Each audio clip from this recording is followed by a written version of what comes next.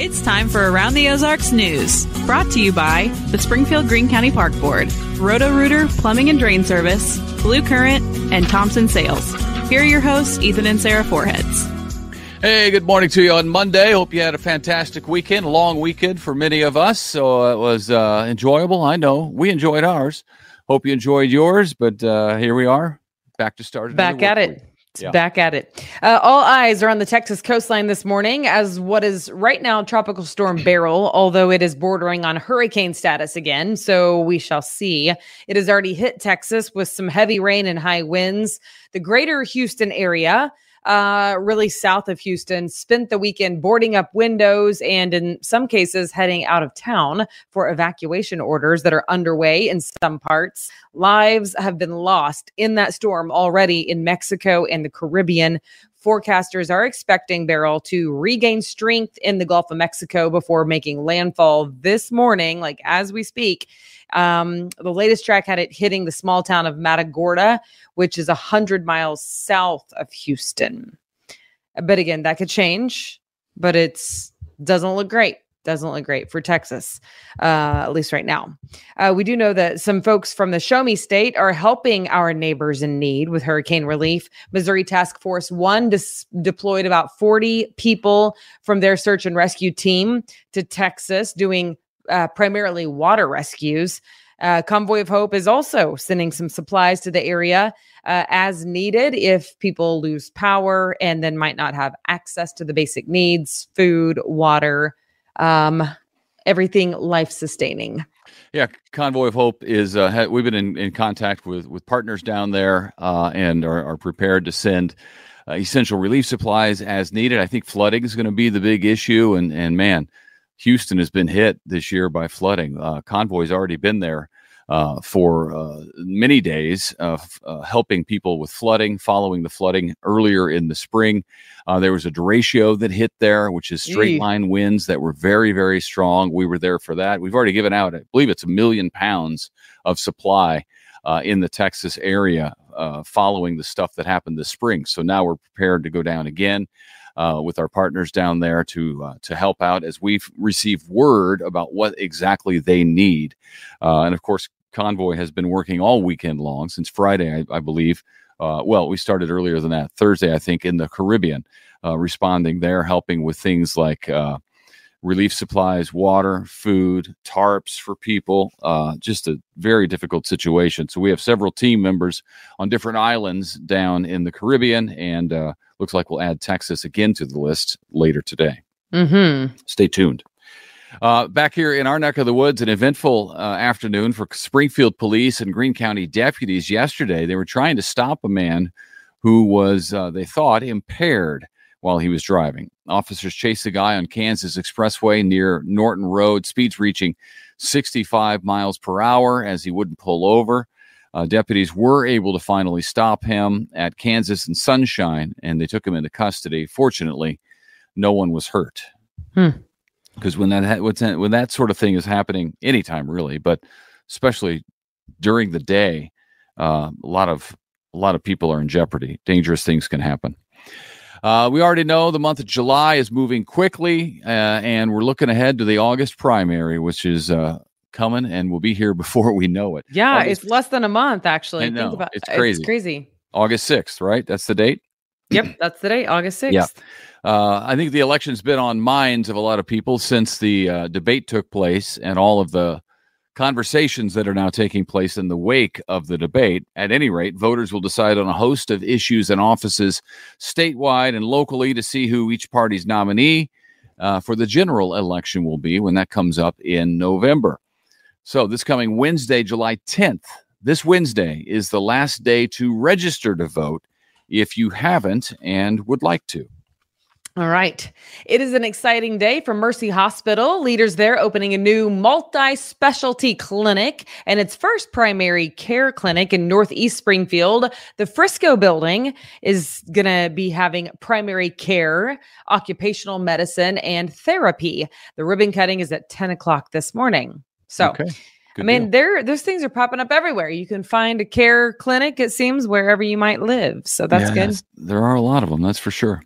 A drug to help slow Alzheimer's disease got approval from the U.S. Food and Drug Administration. We told you about that a while back because some patients in Bolivar actually helped in the clinical trials for that to make sure it was effective or to find out how effective it was. Those patients over at Citizens Memorial Hospital showed improvements in their mental function, which shows that the drug works, at least for some folks. The drug... Donanemab. I'm trying to remember how to say it. It's all those drug names. I don't know who comes up. I thought it was Donanemab.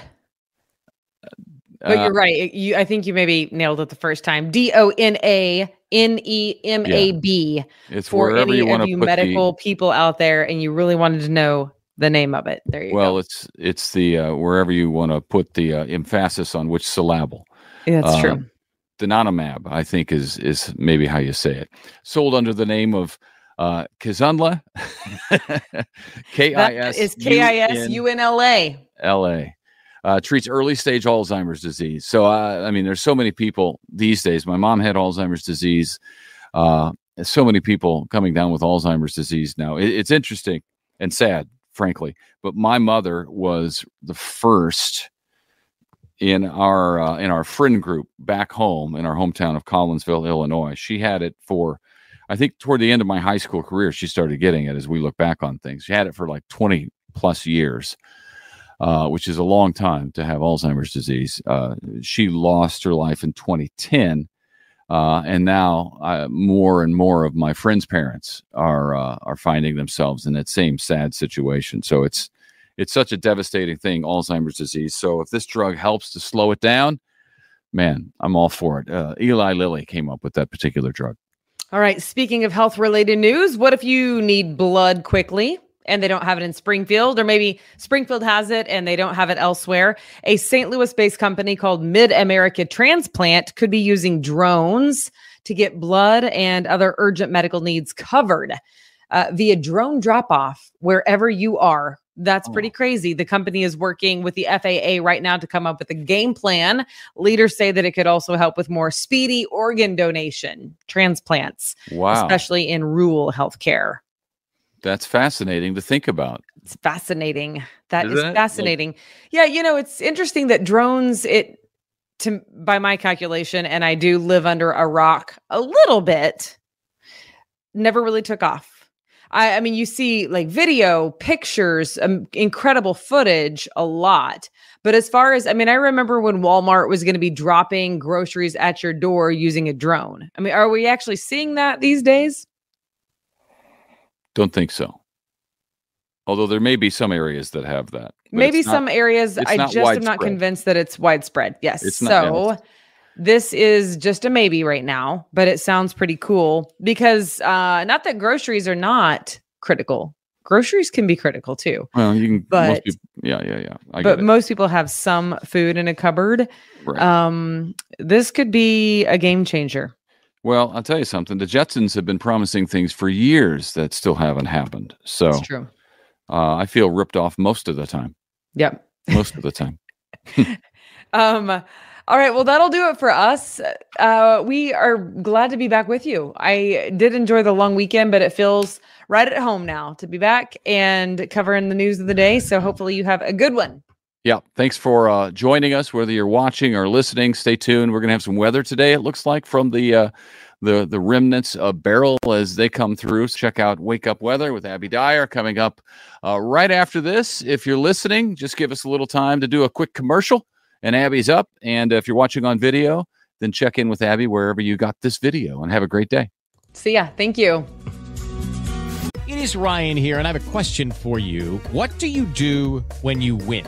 Like, are you a fist pumper, a woohooer, a hand clapper, a high fiver? I kind of like the high five, but if you want to hone in on those winning moves, check out Chumba Casino. At ChumbaCasino.com, choose from hundreds of social casino style games for your chance to redeem serious cash prizes. There are new game releases weekly, plus free daily bonuses. So don't wait. Start having the most fun ever at ChumbaCasino.com. No purchase necessary. VGW Group. Void where prohibited by law. See terms and conditions. 18+.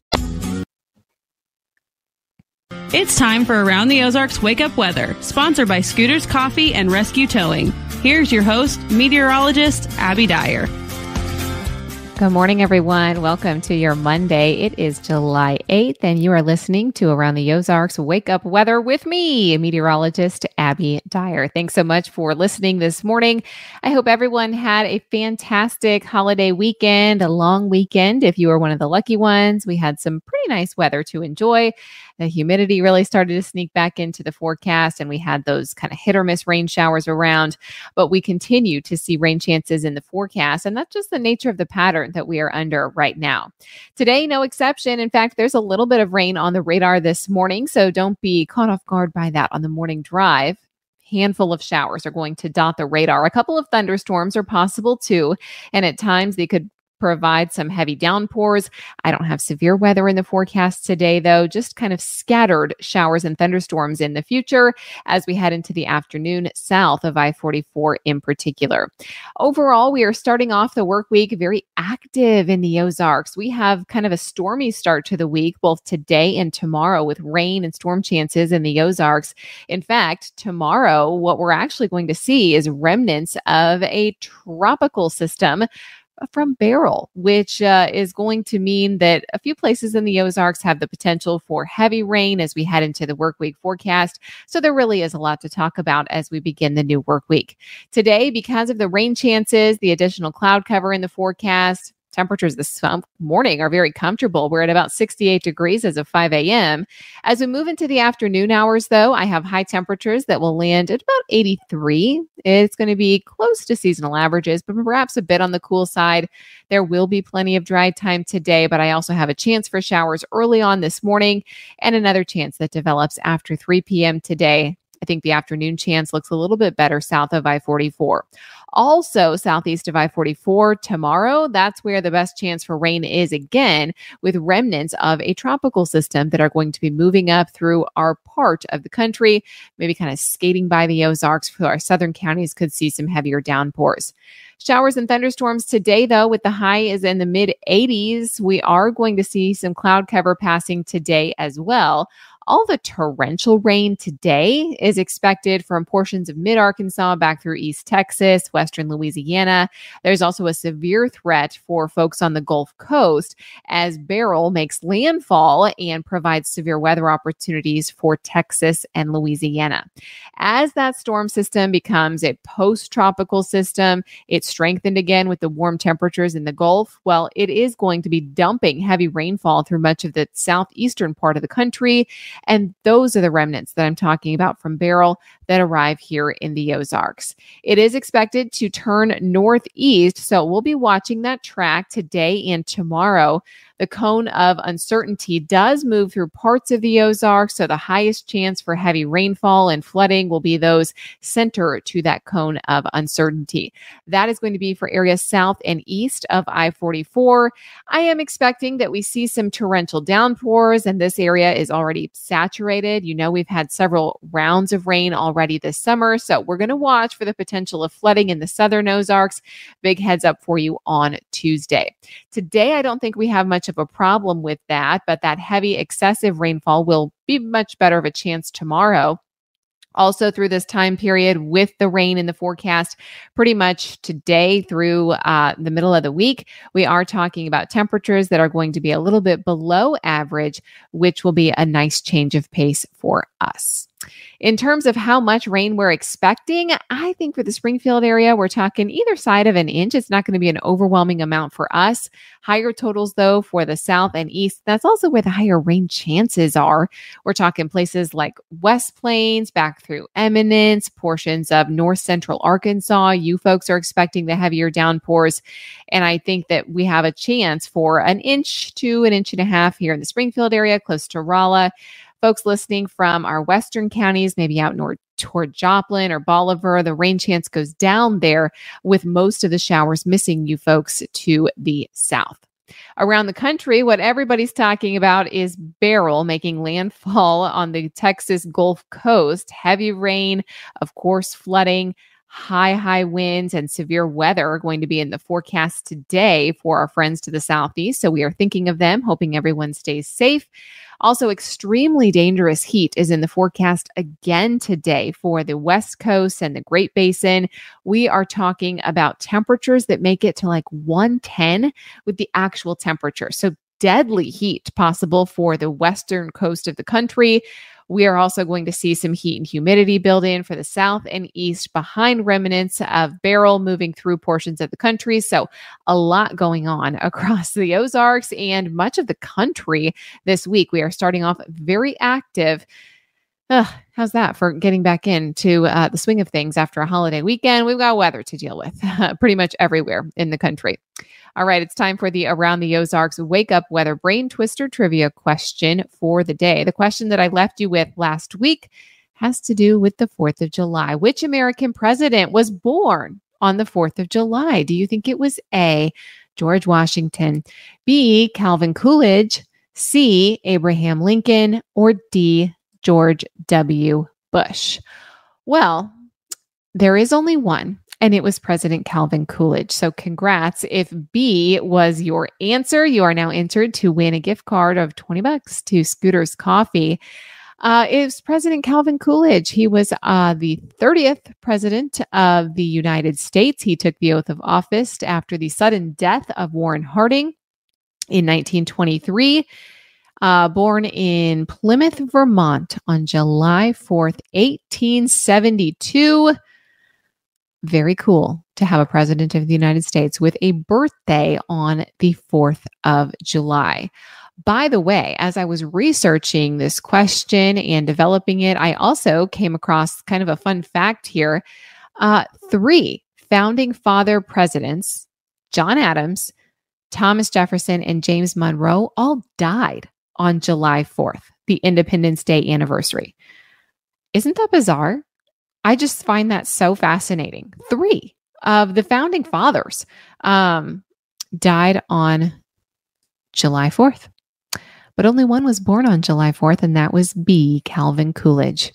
Here is the answer the question that I'll leave you with for tomorrow morning. Which month typically sees the most hurricanes make landfall in the state of Texas? Do you think it is A, July, B, August, C, September, or D, October? Historically, which month is most active for hurricanes to make landfall in the state of Texas? You can submit your guess. That's over at aroundtheozarks.com.